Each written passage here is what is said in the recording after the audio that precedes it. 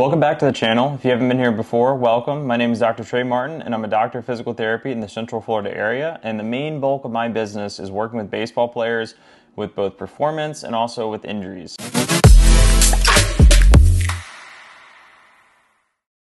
Today's video, I just wanted to give a brief overview of conditions that I see in the clinic and times that I tell a player, I don't think you should throw through this, and I just want to go over some of the thought processes because I see a big lack of knowledge on this topic. I've talked to guys that have felt a pop in their inner elbow even, and they didn't know that it was bad enough to stop throwing, so they kept throwing through it. So that's kind of what we're going to go through, is just some signs and symptoms that I see on the medical front, and hopefully this gives you guys some insight on, places that it's not normal to have pain, and signs and symptoms that are absolutely don't throw, go seek out medical attention, that kind of thing. So I hope this is a very helpful learning experience. Let's get into it.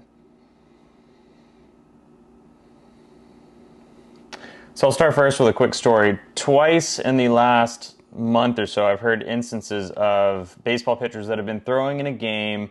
They felt a pop in their inner elbow, and they kept throwing for a couple more batters, and they didn't shut down immediately. Now, the damage was probably done, probably didn't wind up affecting the long-term outcome of it, but needless to say, I've learned that there's just a big lack of knowledge of, even extreme examples like that, like an elbow pop, of people just throwing through things they shouldn't, starting from little leaguers to high schoolers to college guys to pro guys. I think what we're seeing is a lot of parents, coaches, and players are not really realizing that what they're experiencing is either already a moderate to significant injury or they're right on the path to it. So let's start with the elbow today, and then later on for the next video we'll get into the shoulder, and then eventually I'll start covering some objective testing that I'm using to kind of differentiate between this is normal soreness versus injury. One thing I do have to add as a disclaimer though, I am a medical provider, but I'm not your medical provider. None of this is medical advice. This is just me speaking from experience of things I've seen clinically. So don't take this as oh, he said that this wasn't that bad, I'm going to go through it. It's not what I'm trying to tell you. I'm trying to give you just a little practical overview of situations and signs and symptoms that are not good. So like I said, today we're going to start with the elbow. One of the most easy ones off the bat, if you feel a significant pop followed by pain, followed by anything down into the pinky or ring finger, that is a obvious do not throw anymore. Going off that thought process, say there's no pop, but you've been starting to experience a little bit more like pinky numbness, ring finger numbness. That's normally a sign of ulnar nerve inflammation, and it can also be a sign of some other things like in the UCL area. So again, numbness in the finger, go get that checked out too. Could also come from the neck, thoracic outlet, a couple different examples. So numbness, not good, don't throw. Pop, obviously. Let's get into a couple more of the, call it underlying ones that people don't really think about too much. One is forearm tightness. I've seen a lot of guys that come in and their forearm is just locked up, starting off the bone here and all the way down. Forearm tightness, I'm not saying always means something, but a lot of the times if your forearm is locked up, it is trying to add stability to help protect their inner elbow. So a lot of times you'll see that, a guy maybe already has some issue in the ulnar collateral ligament, or, the ulnar nerve's irritated, or there's like a little bit of like a stress reaction inflammation going on, and their forearm locks up, and the forearm's just trying to protect you. So I've talked to some athletes that are like, yeah, my forearm's tight after every time I pitch. And this is one that's also in the shut down, go get medical advice type of category, because normally what I'm seeing is by the time the pronator and flexor mass has started to kind of, lock in, it's either hiding an already existent injury, or it is predicting that, hey, we're going to have a bigger issue in the next 2 weeks, 4 weeks. If you follow Major League Baseball quite a bit, you'll see on the bottom line, like, so-and-so pitcher just went down with forearm tightness. He's on the disabled list. And then they come back, and it seems like they blow out their elbow pretty soon after that. So it's definitely in the yellow light category of things of like, be on the lookout for this, because to stabilize the inner elbow, we have UCL, the joint itself and how it's configured, and then muscle mass here, and then there's a couple other things that kind of help with that too. But that's our main three stabilizers. So if, the joint, it does what it does, but if the UCL is not able to pick up hits into the bargain, and then your flexor pronator mass goes down for the count, the UCL is going to be asked to do way more than it can.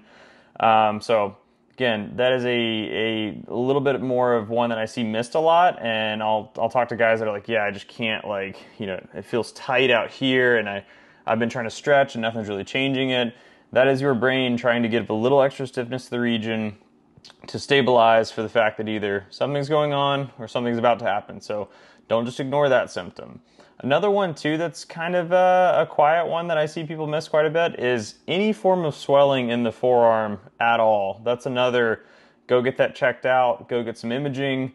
Typically there's swelling, we're seeing some sort of inflammatory process that's going on, or we may be seeing already that there's a little bit of instability or laxity where the UCL is not doing its full job, and now we're creating a little bit more friction and motion, we're getting some swelling there, or we could be seeing the beginning signs of a stress reaction or something of the sorts. So that's kind of the big four: pop, numbness, tingling, forearm locking up / tightness, any swelling in here.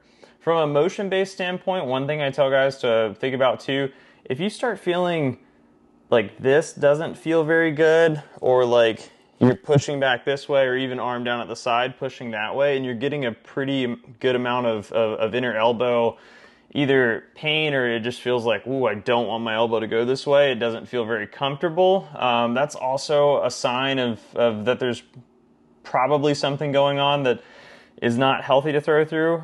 So that's just a quick self-screen, just a little pressure out this way, or have a teammate put some pressure there. And if you're feeling that kind of right off that bone and right along that area of the inner elbow, then that's a definite no-throw. Some signs too, self-testing, that are in that kind of, not good, but, maybe don't panic on type of category. The middle of the forearm, like I was talking about feeling tight earlier, if that's always tense and feeling a little bit painful, sometimes you could just have an isolated forearm flexor strain or pronator strain. So that maybe doesn't spell doom, but again, that's in an area that if that starts to fatigue and weaken, our inner elbow is going to take on more. UCL / Tommy John ligament is going to be overstressed. So that's kind of the quick self-test of looking at the inner elbow / Tommy John area.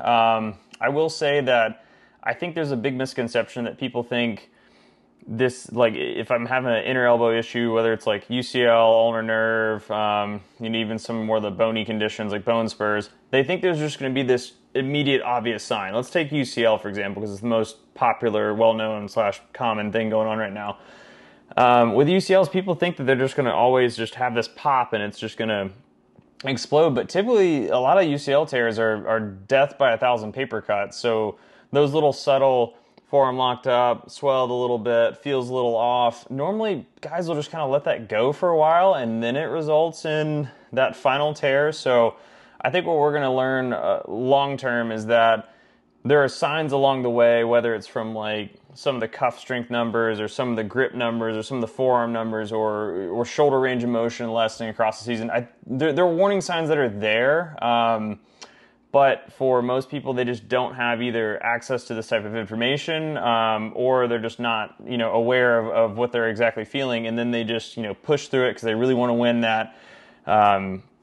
They're in the state playoffs and they feel like they have to push through. So take all of these things just to account. If you guys have any questions about this type of thing, you can always shoot me an email or find me on Instagram and shoot me a DM.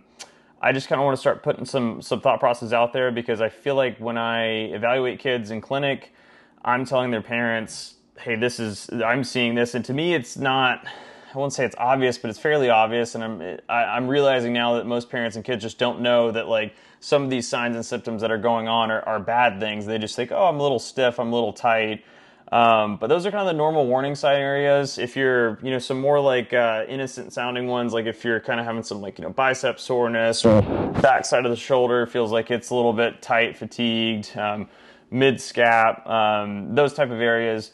There are some that are just more of throwing soreness and not something to freak out about, but anything in this area, typically it's It's not a, oh, throw through and condition through. The vast majority of the time, if you're feeling anything of significance there and it's lasting, more than, a couple days even, it's time to shut down, find a good local orthopedic with some baseball experience, reach out to a baseball physical therapist. Sometimes we can get you guys in a little quicker and tell you like, hey, no, this is actually a pretty big deal. Go see the ortho, get an MRI. Or just find someone in your corner that has some experience in sports medicine that's a professional. So that's just a good way to go about things. And I've been trying to talk to a lot of kids now about it's better safe than sorry. I've talked to some young athletes that have a big future ahead of them, and they think, well, it's not that bad. My arm's not killing me. I'm going to throw through. And that's just the worst thing to do. You might as well live to fight another day, and health is your greatest asset.